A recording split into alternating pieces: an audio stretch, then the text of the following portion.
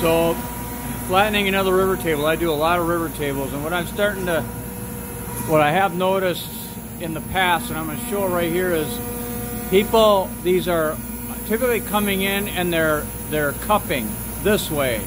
So why are they cupping this way? This was poured in this position in a form, and you see the epoxy all the way across the top, and there isn't hardly any epoxy along the whole bottom because the boards were pressed down into the form, and people overfill them. They don't put a dam down the center. So that the reason that I believe most of these river tables are cupping up, and I'm having to pull the sides down all the way down on both sides. You can see along each side I put these little clamps that hold it down to the table, and I'm pulling it back down flat. I probably pulled each side down 1/8 of an inch. So what's happening is when you there's two ways I've seen this happen, and what I'm trying to do right now is I'm trying to remove the material off of each side of this river to relieve the tension that is sucking in more on the top than on the bottom. And what I mean by that is all epoxy shrinks a certain amount. It doesn't take much. And when you overfill and you have all this epoxy across the top, that is pulling in on this surface more than on this surface, because you don't have that epoxy spread. If you flip this slab over, there's hardly any epoxy spread across the bottom. Also, when I've seen guys that do multiple pours, this is poured with epoxy in one pour, which is what you want to do. If you pour in multiple pours, I've seen a lot of river tables that come in here that are cupped horribly, and they'll pour it, they'll let it sit a day, then they sand it, and they do another pour. So there's like 4 or 5 pours, each done while the other set is more cured. So that first set kind of locks it in. Then you pour another pour, that pulls it in. Then you do another pour, and that pulls it in. And you do another pour, that pulls it in. And by the time it's done, I've had guys bring tables in here they want me to flatten, and literally each corner is up 1 inch off the table, and it's totally unusable. So you either have to design a base to somehow suck that table back flat and do it all by hand, because there's no way you could do it on a CNC. Or we've had to do this. We've had to cut right down the middle, and that happened to be on a table where there were 3 separate boards. We had a board, a little river, a board, a little river, and a board, and it bowed up so bad we cut it right in half, and then it was glued back together and then flattened. Well, actually we cut it in half, flattened both sides, and then he went back and glued it back together flat, and it stayed flat. So just to note, the tables where guys do a little bead of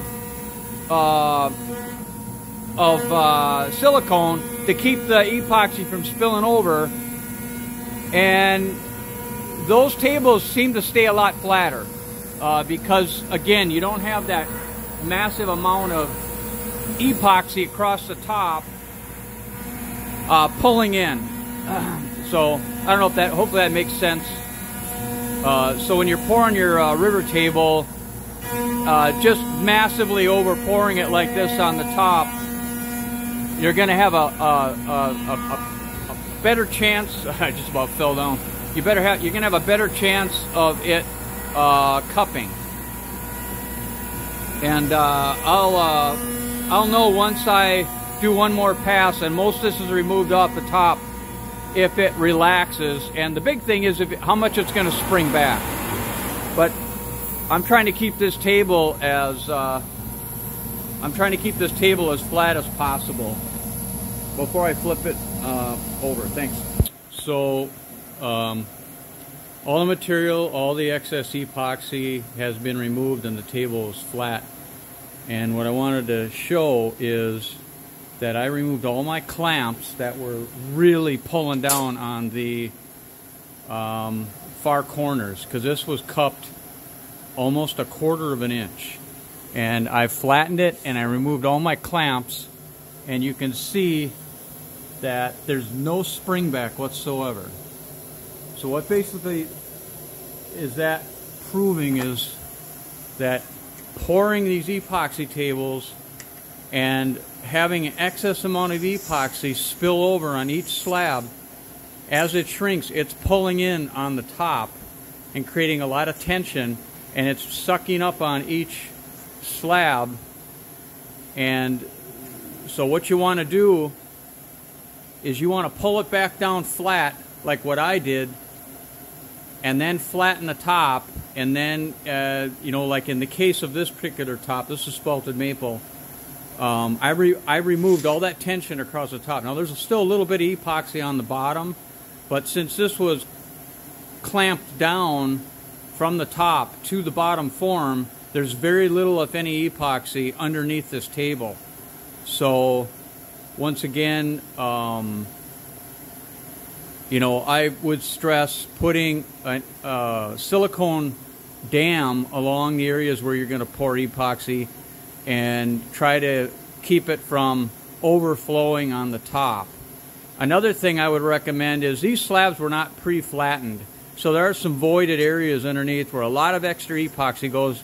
Epoxy is expensive, so most of my customers and the tables that I do, the slabs are pre-flattened before the epoxy is poured, and you use a lot less epoxy. It's a lot easier to totally level the top when you pour the epoxy, and then when you do your little dam, it's there.